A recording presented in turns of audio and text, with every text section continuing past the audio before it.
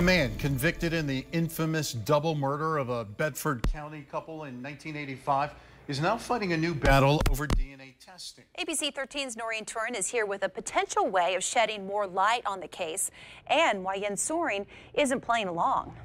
Well, Soering confessed more than once to the brutal murders of Derek and Nancy Haysom. He has since insisted that was a lie to protect his then-girlfriend, Elizabeth Haysom. Now, two podcasters believe they've found an avenue that could lead to new DNA testing, but Soering is saying no. That's probably the sock print, yeah. Charlottesville reporters Rachel Ryan and Courtney Stewart have spent the last 3 years poring over the transcripts, documents, and evidence in the 1985 murders of Derek and Nancy Haysom. Can there ever be? It's for their new podcast, Small Town, Big Crime. They set out to take a fresh look at the case, including exploring some of the theories Soering and his team have suggested over the years as to who else could have done it. We had been at the press conferences where it was announced that there might have been two unidentified men that left DNA at the Haysom crime scene. That it's a mixture. That revelation came in 2017 after an expert on Soering's team studied the results from state DNA testing done in 2009. Neither Soering's nor Elizabeth Haysom's DNA showed up on the 11 samples left in the lab that were still viable for testing. Not even in the type O blood found on evidence used to convict Soering. But they said two unknown males did leave their DNA. We thought, let's try to find out who those two unidentified men were. Soering has suggested 3 alternate suspects over the years. Ryan and Stewart spent months tracking down their DNA. Their expert determined none of their DNA was in the samples either. But we still have a lot of questions about who left their blood at the crime scene and their DNA. At the time of the murders, DNA testing didn't exist, so no one had developed a profile for the victims. Having that could clear up a lot of questions. The key would be new testing, if they could convince Commonwealth's attorney Wes Nance to agree to it. You are not in favor of having that evidence that's in evidence here that hasn't been tested. Why not?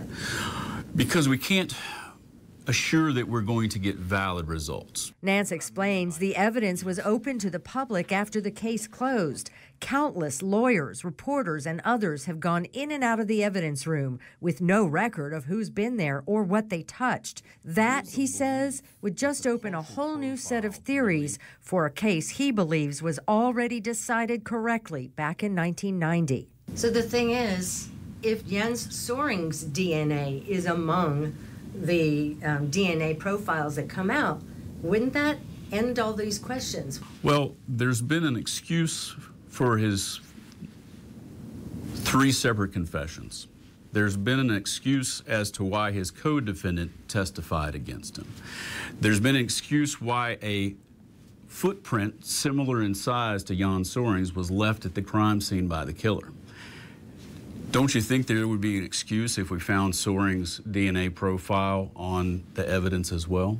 Still, after months of research, including many discussions with Nance, the podcasters developed a petition asking to test a list of items that have never been tested, including things they believe would still be sealed.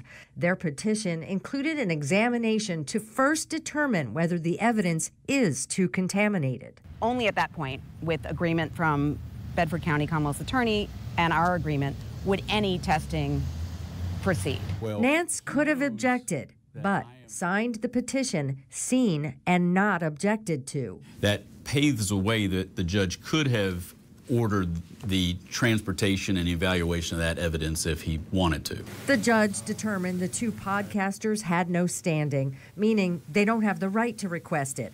So they sent their petitions to those who do, Elizabeth Haysom and Soering. Jens was excited, said he would have his attorneys look at it, and then never really reached back out to us. And we kept checking back, and months went by. Jens and his team insist he's innocent, but won't pursue testing to prove it.